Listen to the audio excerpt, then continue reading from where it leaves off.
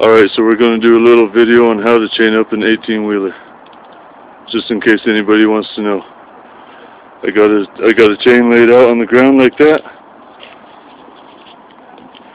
You got these little connections right here. You got to make sure that it's going to be on one end it's smooth and on the other end it's got a little notch on it. I don't know if you can see that. When you lay the chains over the tires, you want to make sure that notch is pointed away from the tire so it doesn't cut into the tires. These right here are your locks. Make sure you twist them and it tightens it up after you get it on the chain. There's 4 of them. After you get it wrapped around the tire, and that locks it up. You want to make sure those are on the outside. This right here is your little tightener for the locks. If you don't have that, you're screwed. You might as well not waste your time chaining up.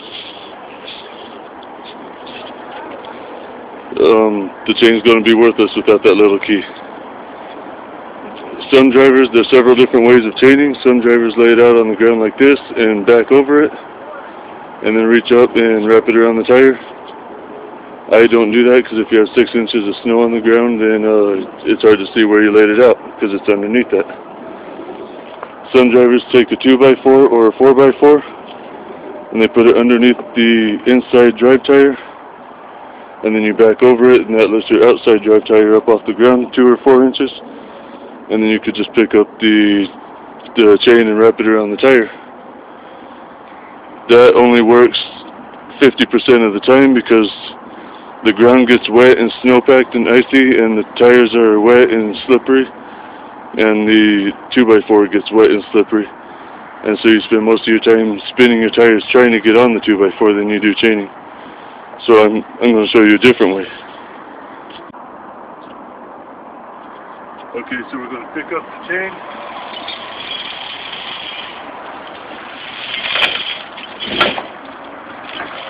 We're going to hook it, wrap it over the top of the tire.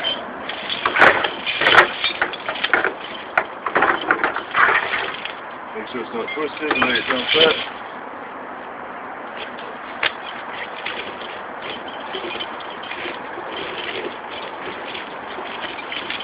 This part is easier after the tires are wet and slippery.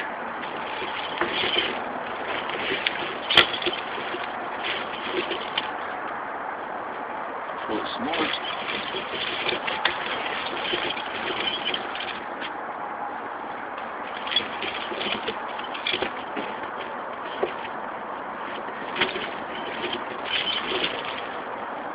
So that it touches the ground on one side, and you got a big pile on the other side.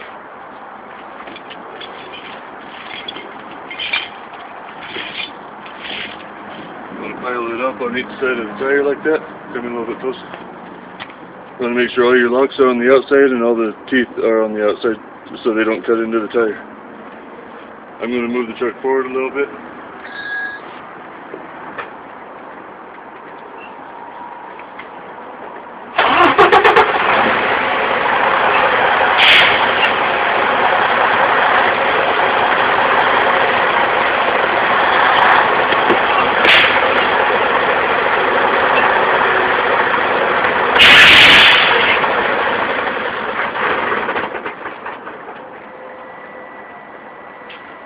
Just like that.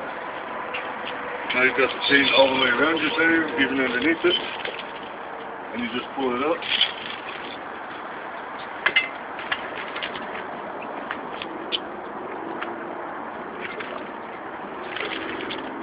If you can get it in there, you find your tight link, and you hook it.